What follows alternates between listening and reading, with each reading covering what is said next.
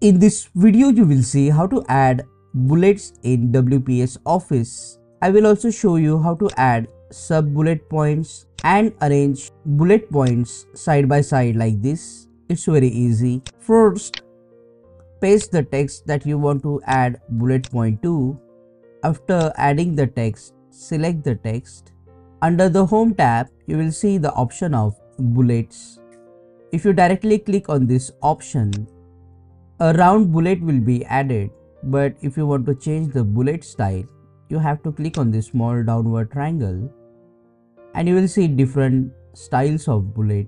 So you can just click any one of it to change the style of the bullet. If you want more bullets, you can click on more bullets. Then go to the customize option and characters.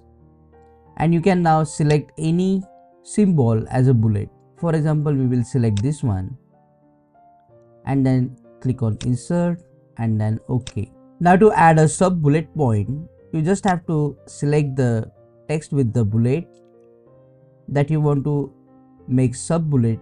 After selecting, you will see here the right indent option. Just click on this option and you will get the sub bullet point. For sub bullet point, you have to click on it again to get the sub bullet point. And if you go backward, then you will go to the main bullet point. Now, to add bullet points side by side, first you need to click on the Insert tab. Under the table, select 1:2 table and paste the text that you want to make a bullet point of.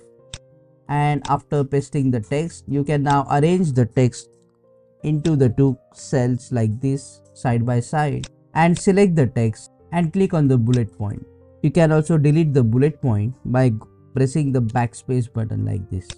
Now to remove this outer border, just click on this small selection box, right click, go to the table properties. Under the borders and shading, select the option none and then click on OK and OK. You will see this dotted border, but this is just for your reference. When you see the print preview, the border won't appear.